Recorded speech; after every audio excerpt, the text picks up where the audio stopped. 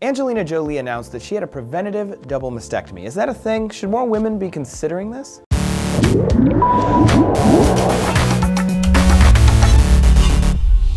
Trace here, reporting for D News. Angelina Jolie's preventative double mastectomy is all over the news, and for good reason. She's famous, she's a woman, and she's undergone a pretty intensive surgery to a visible and oft photographed part of her body. And cancer can be very scary. Amongst American women of all races, breast cancer is by far the most likely form of the disease. 12% of all women in the United States, regardless of race, will develop cancer of their breasts. But Angelina Jolie had a further reason to worry. A genetic mutation upped her risk from 12% to as high as 87%. The mutation is of the BRCA gene, or breast cancer susceptibility protein. It's pronounced BRCA. The two mutations, BRCA1 and BRCA2, are highly indicative of breast cancer development, and Miss Jolie had one of them. BRCA's job in our cells is to suppress tumor growth, but if it's mutated, then it fails at that job.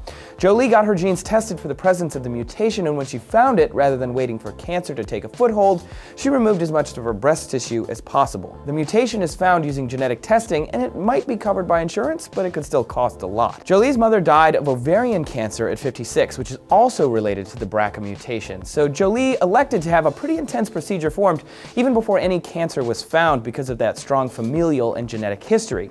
Medically speaking, it was unorthodox, but for her it was probably a numbers game. Ultimately, she went from an 87% risk to less than 5% without the presence of that tissue. Just because the BRCA mutation exists in a mother or a sister doesn't mean that you'd have it if you were related. Additionally, men can also have the mutation, but before you all run out and get your genes looked at, it's pretty rare. You can get tested, but even Jolie says to be smart about it. Traditional self-exams are free, and as always, catching cancer early is the best cure. If you are worried, the BRCA mutations are commonly found in women of Eastern European descent who have an ethnic Ashkenazi Jewish background. Of course, commonly is kind of a misnomer, as the CDC found only 3 to 5% of women will have the mutation at all. And it's also more common in Norwegian, Dutch, and Icelandic peoples. Getting a preventative double mastectomy was Miss Jolie's choice, and an increasingly common one. From 1998 to 2003, the number has increased 150%. An associate professor of surgery at the University of Michigan Medical School found that of women who elect mastectomies, 70% of them in the United States will have both breasts removed, even without a proven medical reason for doing so. Cancer is pretty scary, and this was a pretty extreme way to deal with it.